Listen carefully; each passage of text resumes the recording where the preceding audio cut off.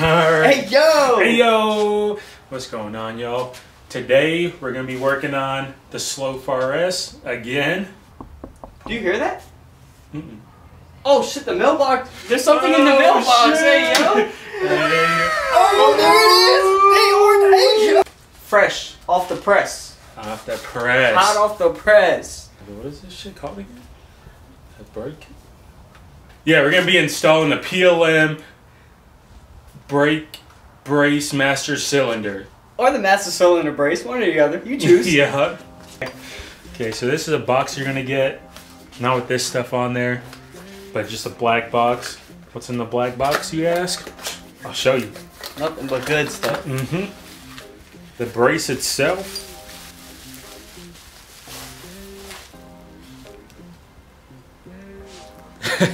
And then hardware to go along with it.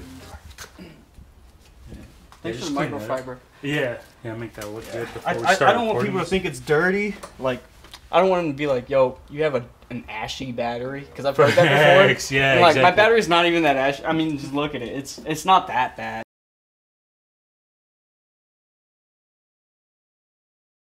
Are you sure about that? Well, okay. Well, we'll start recording. You can be over there, and I'll be right here, and I'll give you the stuff. That way I cover it. Thanks. I appreciate it. So, let me just clean up all of it. Yeah. All right, there we go. That's where it goes, right, though, before we start recording? Well, No, it goes, like, right there, because that's where we need a brace. is it? Or is it this plastic bottle? Shit, I think we should watch a YouTube video. Shit. Rad Stowe probably has it on his channel. You're right. Let's go peep it. So I think this goes something like that, right? Yeah, exactly. Do you know what this does? No, I do not, actually. Let me show you. Okay. Here you go. Alright, so I don't know if you can see that right there, but this moves ever so slightly. And then what this piece right here does, it's going to sit just like that. Keep that from moving. It's going to give him a better pedal feeling on his brakes. This bolt's gonna get removed.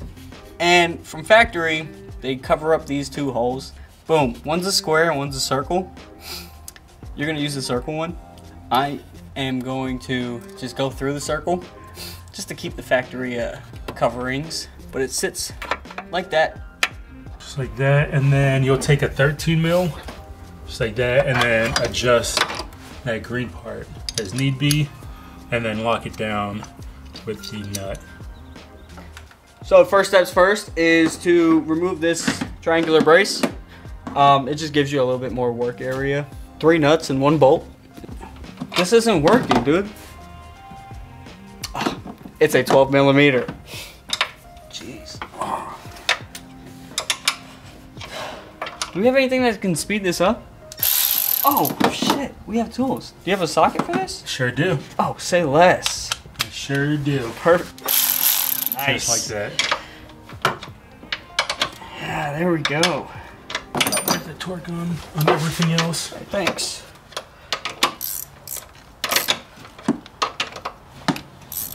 Nice. Alright. Hey, Diaz, there's a tool right over there that you could use. Here. Oh, Yeah, I finished with it. Yeah. thanks.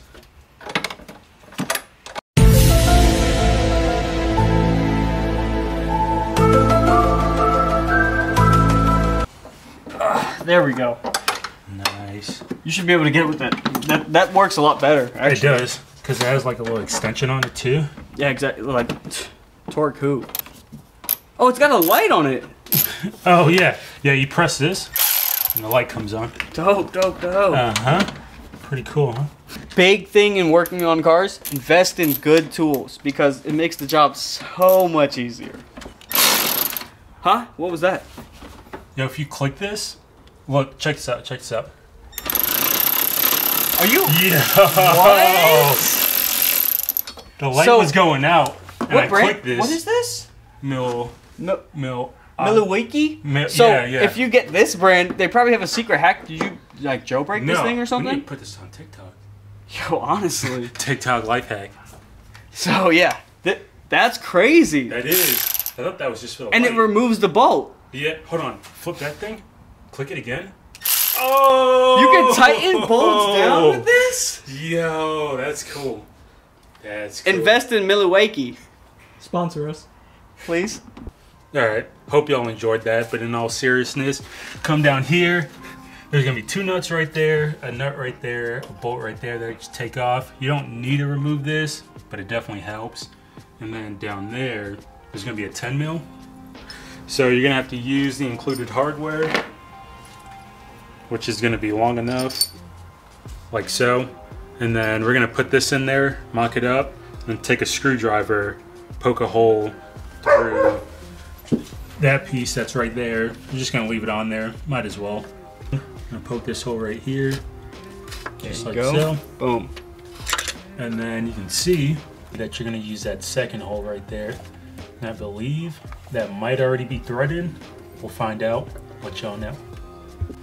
So, poking through the little plastic cover, it makes it kind of difficult to get to the hole for it to thread in, but just a little range of screwdrivers kind of helped it out just to push that hole properly so that that cover is fully pushed through. Then you can thread it in by hand. I like to thread it in by hand first. That way, when you drop this down, you kind of know it's going in properly and not cross-threading. So yeah, now we're gonna install this and then we'll start adjusting it for the brake support. So you don't want it too much against the master cylinder, but you want it there so that that doesn't move. You'll have a better feel on your pedal. So almost like so, and then both of those are gonna be 13 mil. Yep. So I'm just gonna, seems about right. Extend that green piece, lock it down with the nut. Lock the lock nut, boom. That's it. And now, I'm gonna go give it the old brake pedal test, and you guys tell me if it moves.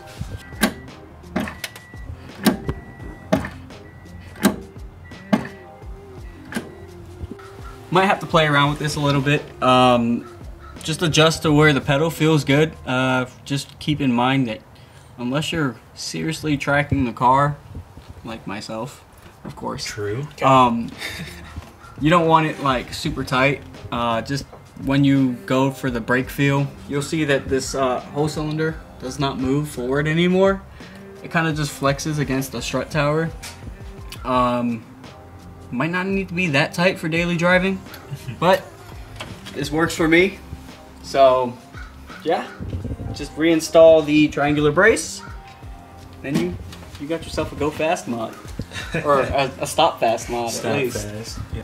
So definitely, if you got a few bucks laying around, it's worth the buy for track use especially, but daily spirited driving, of course. Speed limits. But yeah, I think it's worth it. I would say it's worth it too. Definitely worth the money. But that's gonna do it for today's video. Catch y'all in the next one. Later. Later.